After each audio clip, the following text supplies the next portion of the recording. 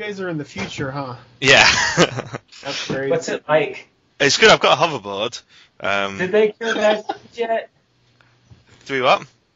Did they cure diabetes yet? Not diabetes, no. Fuck. We've got hoverboards, and everyone has these helmets that they have to wear. See, they put the technology into the hoverboards and not the diabetes research. Yeah, so... But remember, they had hoverboards a long time ago, and some kid fell off it, and that's why they don't make them anymore. Yeah, that happened in my town, actually. Really? Yeah. I heard it happened somewhere in California. Yeah, it happened to that kid that ate Pop Rocks and drank Coke and exploded. Yeah, see, that was over from here. the Mikey commercials. Yeah. That's right. This was actually the kind of thing I was planning to ask you in my interview as well, so we're already getting a good head start. Yeah, that's the usual questions, is like hoverboards, Pop Rocks, Coke, and the kid that died. So, do you two just want to introduce yourselves and say who you are and what your game is? Edmund McMillen, my game is the ladies. And also the Meat Boy game. I'm Tommy Refenes, and my game is not very good. Oh. And I have Meat Boy, which is excellent. Yeah. In fact, from the footage I've seen of Super Meat Boy so far, and obviously playing the Flash demo, the Flash version, sorry, it looks like there's quite a lot of jumping in this game. What made you decide to make a game that was all about jumping? A game about jumping? That's an awesome question. Yeah, it's never been asked that before. Yeah. Why would we make a game about jumping?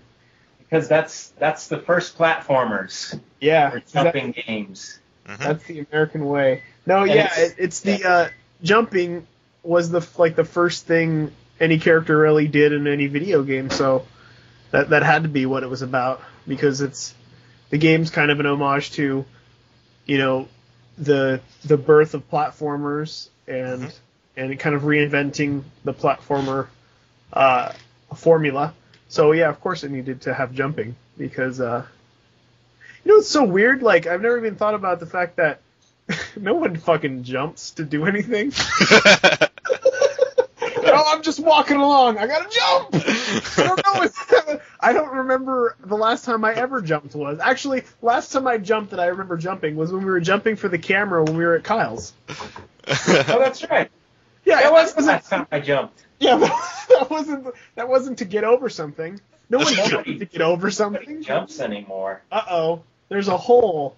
Gotta jump over it. Here I go. And also, whenever you jump, do you actually do like a front flip? Because a lot of times when people jump in video games, they can do like 4 or 5 front flips. Yeah. Well, you don't do that? Well, I do. I was asking Lewie. Well, I do a double jump. I don't do a flip. Every time I hop and then just jump again. That's weird. How do you do that? I don't even understand how that works. How do you go from losing momentum and you're falling back down at this point, and then you jump again? That's so weird. I just press my jump button again, in midair. I tried to double jump after I played Ghosts and Goblins. It's weird though when you double jump. Yeah, once you hit the jump button, you can't really control the way you are in the air. Yeah. You're locked into that. Right when you've committed that jump, you're going that way. There's no coming back. Yeah. That's not how it is in Meat Boy, is it? If you in the air, you can like, obviously control your direction mid-air. How does Meat Boy manage to do that? He has very small wings. Yeah, that's the thing, is like no one sees it, but if you look really close, there's actually like segments of his meat body that are like filleted, and they're like kind of undulating in this weird flapping motion that actually like stops him. It's kind of like on a plane, like gills on Mario. On a plane's wings, right? Yeah. When they turn up, when a plane turns, the little segments move, Flaps. So, flaps. The flaps. So that's basically what Meat Boy has, so he can kind of put on his air brakes, or he has so much control in the air because he has those really detailed things, and I animated all that stuff, but it's so tiny you just don't notice. That's the diehards will see it. Yeah. The It's there. It is there. So one of the things you've been pretty open about in the development is like design elements of the game. You know, the difficulty and the risk reward stuff. How come you decided to talk about that before people play the game? I thought it would be interesting. It kind of frustrates me sometimes. I think a lot of designers, especially good designers, feel like they like to keep their secrets to themselves because then they don't want everybody to get a leg up on them. But my take on things is I desperately want people to get a leg up on me because I want more really awesome games. I want more people thinking about this stuff, and I think it's ideal to talk about your craft and talk about your ideas publicly so you can inspire other people and kind of boost people up to where you are. I think for a lot of people that didn't know much about that sort of stuff, that really helped them, and that kind of eliminated, like, I learned that stuff by playing and making games for years. You know, and to be able to explain it in a clear way to a lot of people who have been starting out, I think that could help immensely and help you understand and get a leg up on game design. So I thought it would be a fun way to talk about the game and also talk about, teach, I guess, in a way. But really it was a response to I believe it was Adam Saltzman saying that there's not much to it. Aren't you guys just taking the Mario formula and just doing that? And I realized when he said that if Adam Saltzman thinks that, then the majority of people probably do think that. So we should probably talk about the lengths that we're going as far as how much we actually think about the design, question elements of design that exist in games, and why they're there, what they're used for, and what makes a game fun. And I just kind of wanted to talk a bit about that. So, I mean, I think at first glance, Meat Boy just looks like, hey, it's like Mario, hey, it's like N, and it's just goofy. And I don't think people really think that there's a lot of thought that goes into the design, which there is. So I thought it was a good way to kind of kill two birds with one stone. Okay. And it's coming to Xbox Live Arcade, WiiWare, PC, and Mac. A lot of bigger studios kind of struggle to do a good job of having multi-platform releases. So is that been quite hard? No. And I think it's easier because we are small and we have total control. Like, I have, like, nothing in the engine is third party. Like, there's no Unity, there's no Ogre 3D, the only thing that I use as third party is DirectX, OpenGL, and then the XDK stuff for Xbox and the Wii SDK stuff. So, like, everything is built from the ground up by me. So, and as I was building the engine, I built it with in mind that it was going to run on every platform that's out right now. So as I was designing it, I was designing it for everything. And I think bigger companies, they often rely, like, they have their in-house programming teams and stuff. And also, that being said, they're the games that the bigger studios are putting out, like the Final Fantasy 13s and the Grand Theft Autos and stuff. Those are huge engines that need tons and tons of people to mess with. And the engine I've written it's small and it's easily manageable just by me because I know every aspect of it. So I don't have to rely on support for PlayStation from Unity or something. I don't have to rely on anybody else getting something done. If something needs to be done, I'm just able to step in, do it, and make sure it's right, and then it's good. Excellent. And what are the differences with the different versions? Is there any major differences? Resolution. Yeah, resolution's a big one. We of course ran into a lot of size issues on the Wii, so the biggest thing cut from the Wii version is music. Yeah. We're trying to fit in as much as we can. We're cutting it close, but I've compressed it to shit.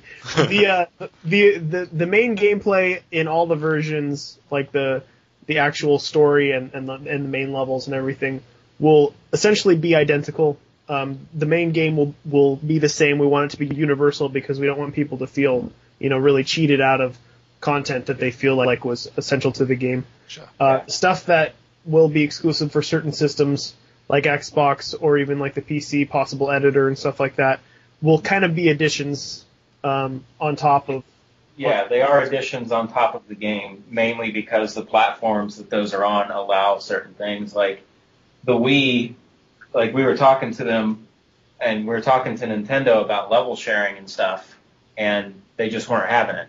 And if they were going to have it, it was going to cost us a shitload of money and a shitload of time to actually implement it. And it's like, well, then we won't do it on that platform because it just can't be done, you know? Sure. Yeah, you'd be surprised at how much that, like, we're kind of not allowed to do, especially when it comes to user-made content stuff. It's hard to get by, and especially as an indie, because unless you can use your own servers, pay for those servers, and then pay a team of people to go through everything submitted and approve it, make sure that it's not like doesn't have dicks and swastikas or. And that's the other thing people don't realize is like you also have to have lawyers to take care of like copyright. And there's so much that goes on with that stuff. Yeah, people don't understand that, like, you know, okay, you can do level sharing in Little Big Planet.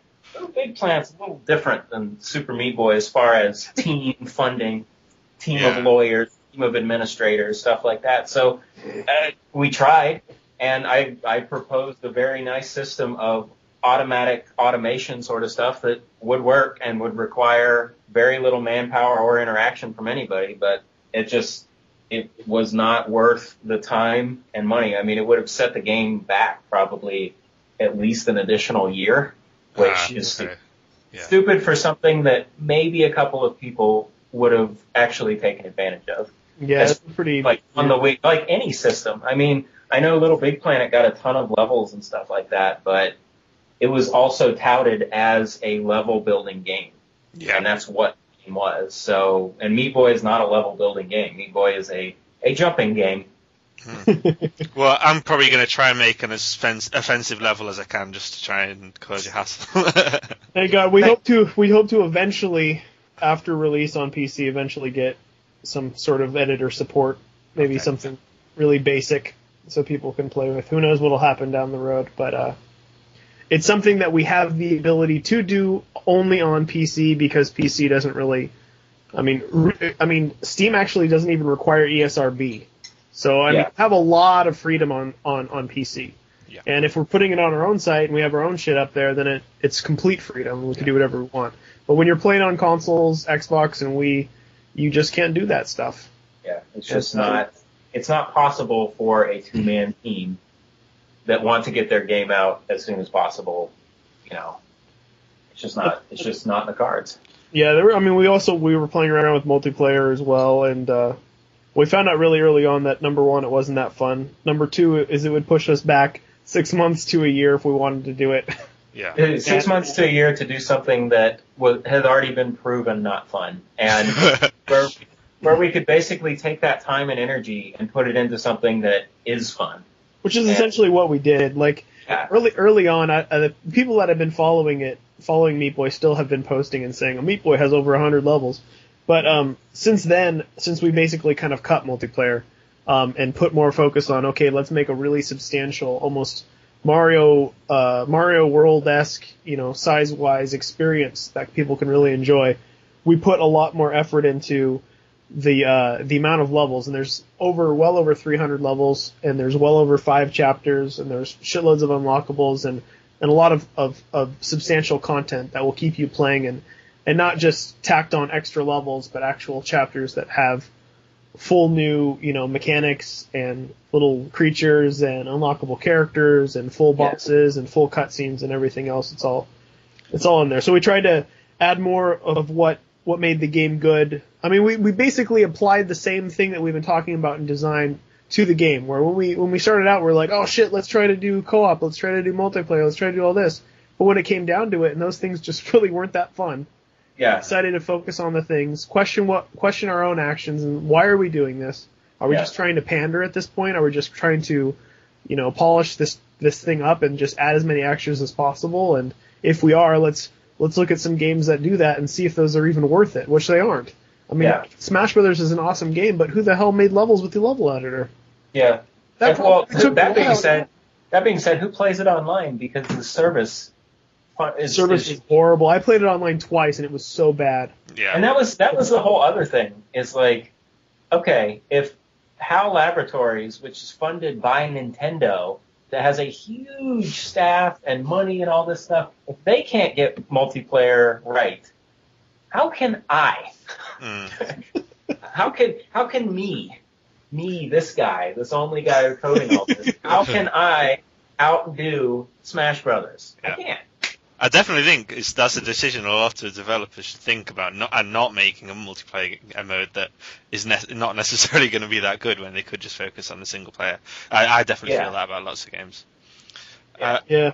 How much feedback did he take from the Flash version, and what kind of changes has that made in how the games ended up? Well, I think the only feedback that we got from the Flash version that was constructive in the negative aspect was that the controls were horrible, which is true. The controls of the prototype were really, really, really, really, really awful, and that was mostly due to the fact that the game was made in about 3 weeks, and the guy programming it, John, that was his first game and only game that he ever worked on, and he just learned how to program in Flash, and it was just kind of something where he made the editor, and we decided to make the game together, and we threw it together and put it up, and we didn't think much of it, and people really liked the basic premise. They liked the characters, they liked the formula that kind of went along with it, and they liked the weird content and theme, and so that's basically, we took what people liked and we multiplied it by 1,000,000, and we took what people didn't like and we completely improved upon it and reinvented it. So the controls are good now. The controls are very good now. Excellent. The controls, I'm going to go out on a limb here, Edmund. Go ahead. I'm going to say that the controls in Super Meat Boy are among the best of any platformer. I would have to agree. I would have to say that the controls in Meat Boy will rival any Mario game. Yeah. We probably spent about 2 months on the controls. Like back and forth, kind of, and then building the tools. It was like the number one thing. It was like, if we're going to do this, it needs to play at least as good as Mario. Like, it needs to control really well. You need to feel like you have complete control over it.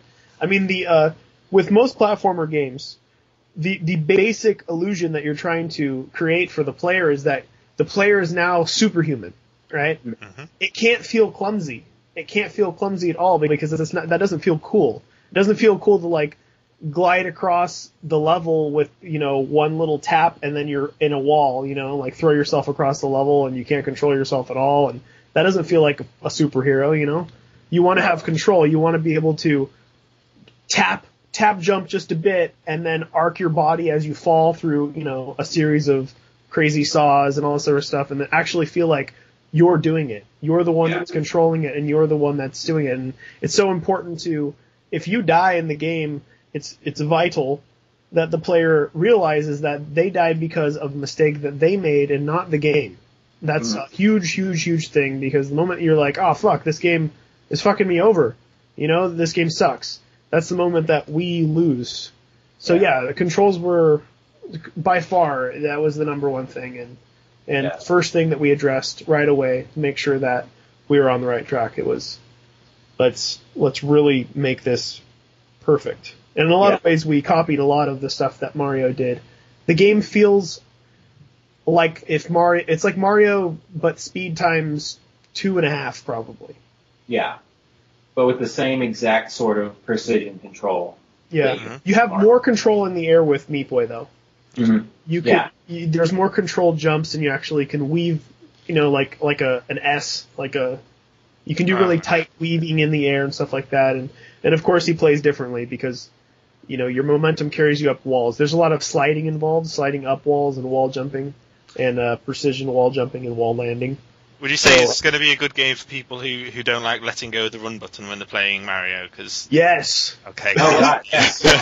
Yeah, I never let go of the run button now. Yeah. Actually, no. The later levels, when it gets really advanced, there are situations where letting go of the run button is used. I don't believe in them. I don't believe in it. I never let go. Because you can't beat if you don't let go of the run button. Bullshit. No, the level. Which level? Tell me which level I'll play right now. Because it's one of the secret ones. Just say the number. Let's see. It would be B12. Okay. You know what I'm talking about? Oh, yes. Okay. Exactly. Yeah, you have to okay. Yeah.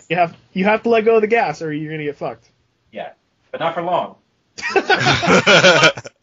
I know there's this one level on New Super Mario Brothers on the DS in the last world where I remember spending one day just kind of speedrunning this level, and you do have to let go of run to do it as fast as possible. Like, that's the fastest way to do it. You need to let go of run at a few places.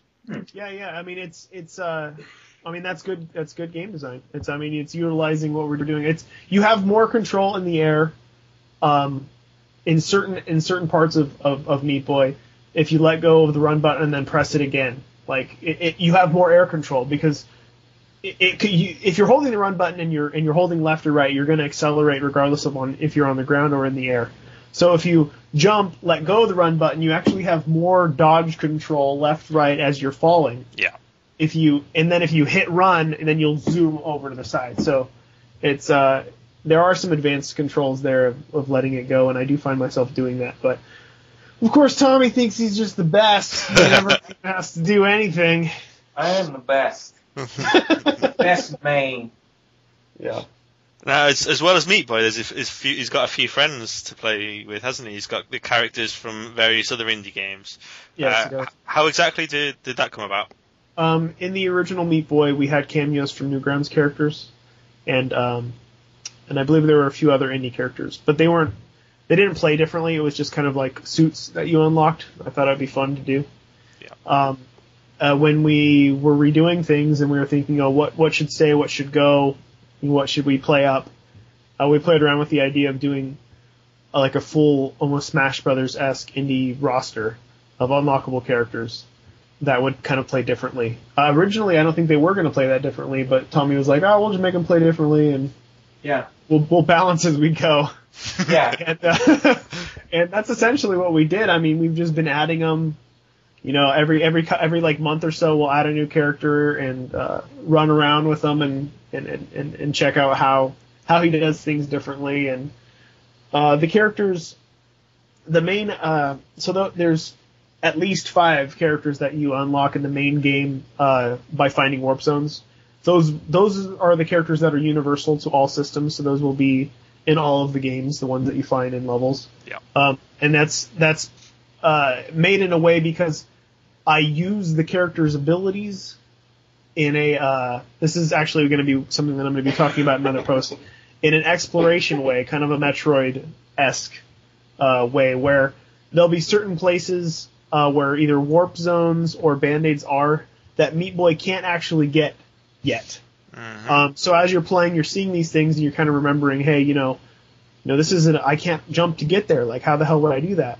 And then later in the game, when you unlock a character that has the ability to double jump or to float, or to stick to a wall, you can kind of backtrack and find those areas and get into those areas that Meat Boy couldn't. So there's a small aspect of exploration to the game to give it a little bit more depth, and also you get to play around with the characters more. But the whole purpose of the indie thing was kind of to give back to the community. I mean, of course, the popular characters give to us, like Tim and Alien Hominid. People know who those characters are, and it comes back to us. But pretty much all the rest will be relatively unknown to, I think, most mainstream gamers, and it'll be a cool way to kind of like, once somebody unlocks Fly Wrench, they'll be like, what the hell is a Fly Wrench? And they'll look it up online, and they'll get to play all Mess-Off's, weird games and kind of see the whole, the indie scene for what it is. And it's a way to give back, I guess.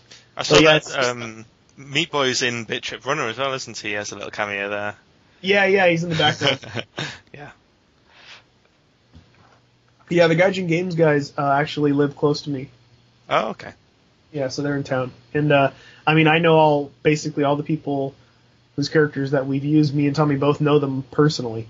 So we're a pretty tight-knit community at this point. And so it wasn't hard to do, and everybody was pretty eager to do it. And I'm trying my best to include and kind of shine the light on as many indies as I possibly can, in hopes that not only people will find out who they are, but possibly publishers will also see them and their value and start talking to them. And I know that it's already happened because people, publishers are already asking, hey, what character is this from and who made it? So in that way, I think it's pretty cool. I think it was a cool way to be like, hey, we got a one-way ticket to selling out. Who's with me? Did you think of offering one of those spots as a sponsorship deal with maybe some advertisers that could have their own character in there? Yes, Peach Snapple iced tea. Snapple, No. Are you listening? Because No. I will sell out for you and only you. I want a fucking lifetime supply of Peach Snapple iced tea. My That wife's doesn't shaking do her head. anything for me. You can get the diet Peach Snapple. I don't want the caffeine. Here, I'll tell you. White Rock seltzer water. Oh, come on. It's so good. They have an It's orange fucking flavor. like an elderly woman. Fuck off. It's like 6%. And it tastes so good. So White Rock seltzer, I sparkling drink seltzer. I drink my seltzer water while I'm soaking my feet in Epsom salt. Oh, I'm Watch sorry. my shows. I can't eat Skittles and drink Snapple. Yeah, you can. No, well, I have. No, I can't.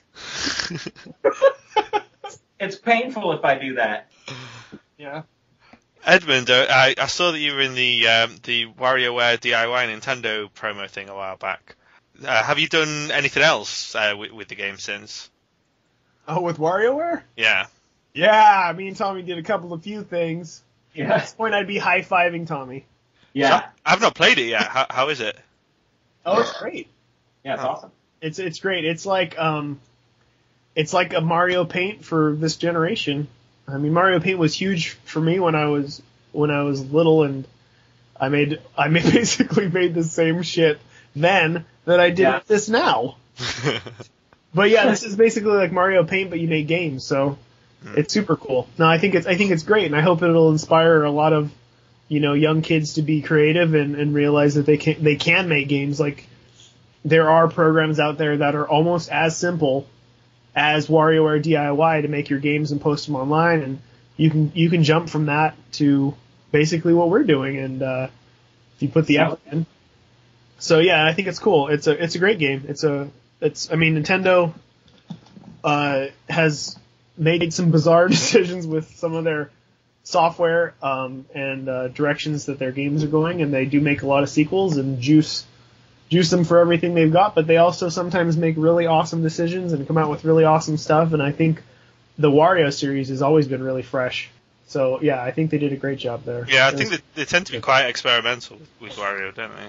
Yeah, it seems to be one of the only things that they were like, okay, let's innovate this. And each time they seem to do a pretty damn good job. I don't know about one of the only things. That's a bit Camera. controversial. What was that? I don't know if it's one of the only things that they innovate on. I think that's a bit controversial. Well, I guess you could say that.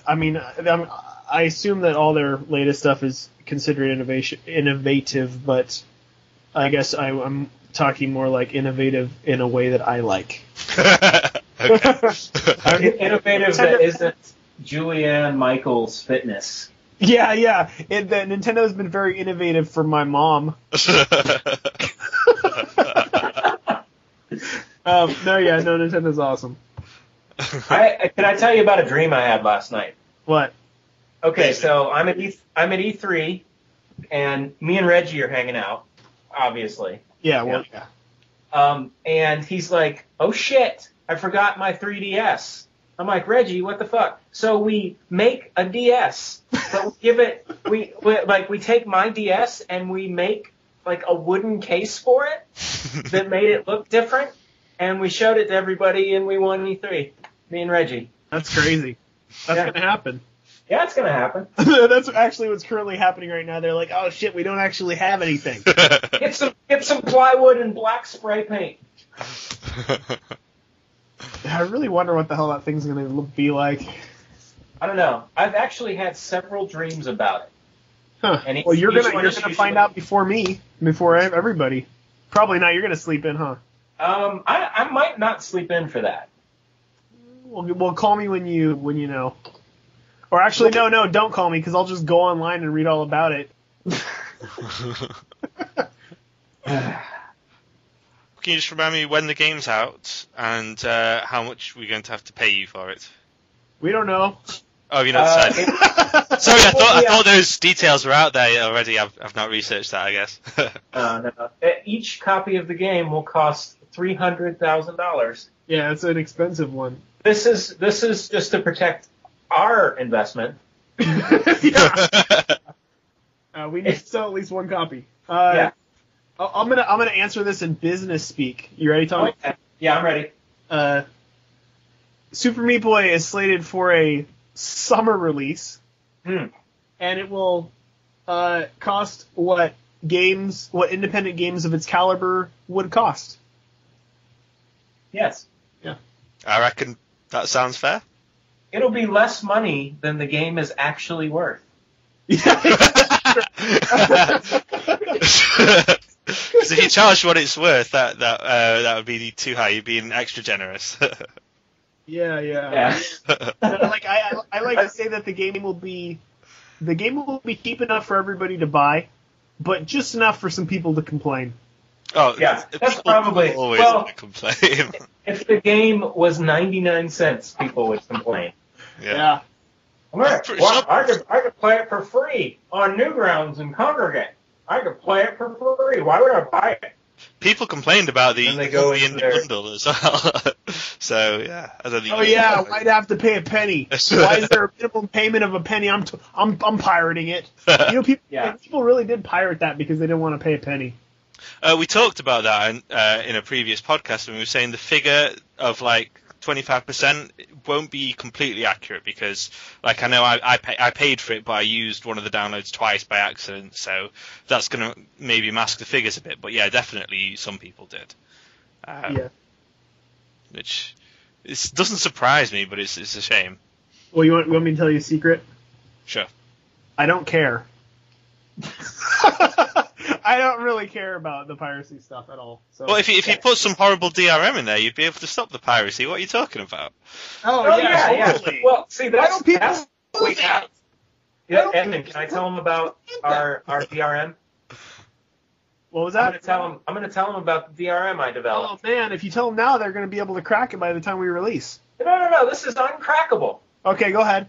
Okay, so what you do is you make it so that anybody that pays for the game, they can't play it. We put out a game that just doesn't work. Yeah. And then that'll stop them from stealing it. It says remember this? It says go to page 7 of the manual, fifth word on the 4th paragraph. Yeah. Remember that, Tommy? Yeah, that only worked before the internet. That was awesome. That was like it was a game in itself. You get your PC game home and you're like, okay, I gotta type this in. What word is this? Okay, page 37 of the manual, 5th line, 4th word. The word is cool. All right, here I go. I remember I had Aladdin on the PC and it used that kind of thing, but I lost the manual. But yeah, that always happens. I remembered that one of the words, because there's like 10 different things that it asks you. I remembered that one of the words was apples.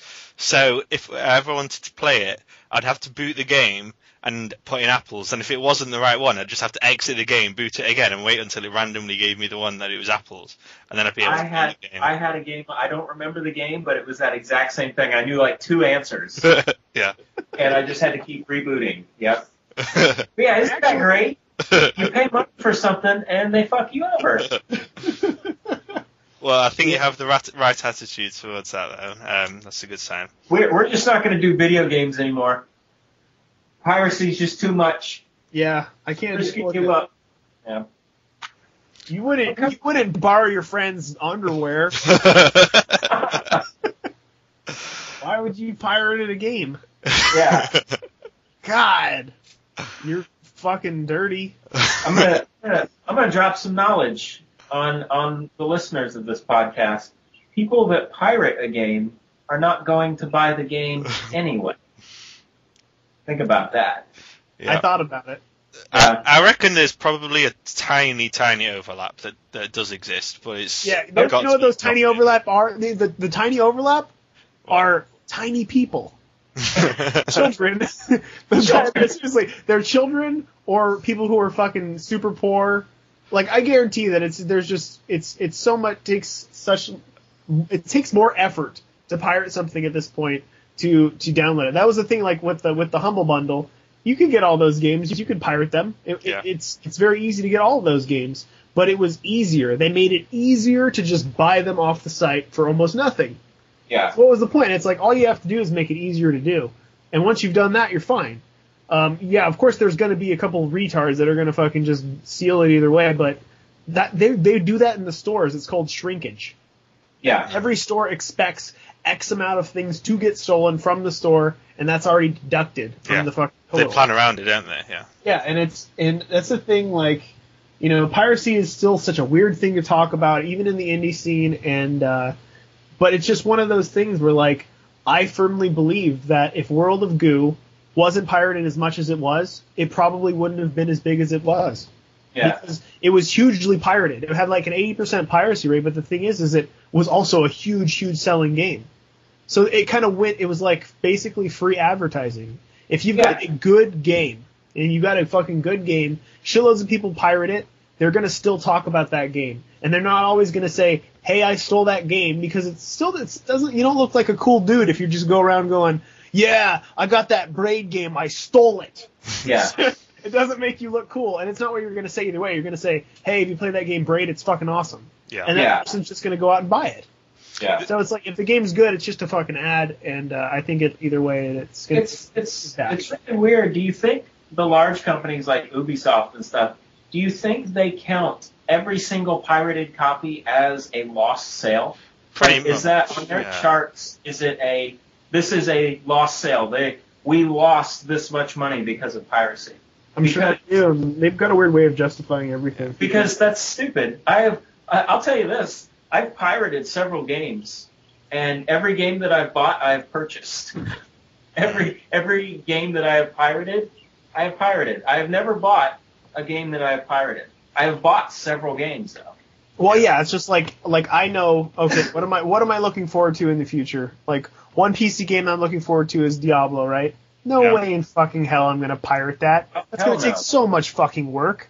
Yeah. Like, I'm not going to do that. And I'm not going to risk fucking getting viruses from bullshit websites and everything else and having to worry about my computer getting fucked up by people when I can just go to the store and spend $40. Yeah. $40 and you have it, and it's done. Like StarCraft is coming out. I'm not going to pirate StarCraft because there's no point. Yeah. And it's like, I already know it's a good game. And I already know that it's going to be worth the money that I pay for it. You know, there's no risk in me buying it. There's risk in me buying Assassin's Creed, which I didn't even pirate because I have no interest in it. Yeah. So the only way I would play that game is if I pirated it, and I bet you $1 billion I would not like it.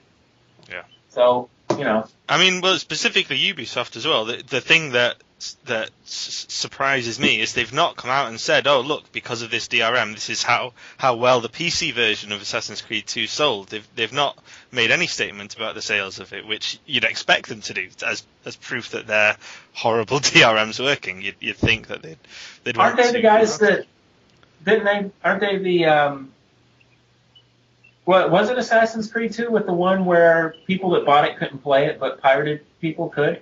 Yes. Was that the one? The big, okay. Yeah, they compromised the game design in the name of DRM. Yeah. So it kicks you out of the game if your connection to the Ubisoft servers drops at all. It boots you out of the game. Yeah, it's all fucking business logic. It's all business logic. It's not. It doesn't make sense. It makes sense to them in paper world, but in reality, I mean, I can't help but see it as, if you make something awesome, regardless of if people are stealing it or not, if they're playing it and they're liking it, it's going to be a walking ad. And it's just going to be a big ad for your game. I mean, there are those people that don't buy anything. Yeah. Those people are dicks. Those people aren't talking about anything either way. It's just those people aren't going to. They're not going to go, oh, well, I can't steal it. Obviously, I'm going to buy it. There's no criminal on earth that's like, I'm going to steal that necklace. Oh, the security's too tight. I mean, of course, it's easy for us. It's easy for us to say this now that, you know, Meat Boy's not out and we're not seeing it actively pirated. But I've been through this before with Gish, and Gish had about an 80% piracy rate as well. And honestly, it never really bothered me that much unless somebody actually would IM me or email me and tell me that they stole it. And that did happen. It's just people being dicks. It's just people. I had people actually tell me, "Hey, my version expired. Can I get a code for it?" What do you just go to the website and put in your information? You'll get a code back. Oh, I didn't buy it. All right. P.S. Your game sucks. Yeah. It's one of those things. But I also think that one of the reasons why it was one of those things where like Gish actually didn't sell that well. It sold, of course, good now with the bundle and Steam and everything. But back in the day, it didn't sell that well. The piracy rate was really high. But the thing is that game, because of the piracy, because of the awards, because of the press that we got from the game, it boosted the game and it also boosted me. And it's one of those things where you put something out there, and regardless of if people buy it or not, I wasn't starving. People were stealing from me, and that sucked. But I wasn't starving. I don't think I was really losing money off of this deal, and it helped me in the long run. And I believe the same is happening with a lot of games that are good. Of course, if you make a shitty game, that's the thing. Is like this will kill you though. Like honestly, if you make a game that's shit, but the hype for it's huge, the first review that comes out and says this game's not that good, I guarantee that game will be hugely pirated and people won't buy it. Yeah. So in that way, yeah, that sucks, and that will definitely hurt. But I'd like to believe that if a game's good, that people are going to buy it and people are going to talk about it, regardless of how much it's pirated. Yeah. Well, it's obviously true because the industry still exists. If everybody stole everything, no one would make any money, and it would be pointless. That's true. Yeah. I think we're going to wrap up there. Thank you for your time, guys. Really looking forward to playing the game. Awesome. Sweet. Sweet.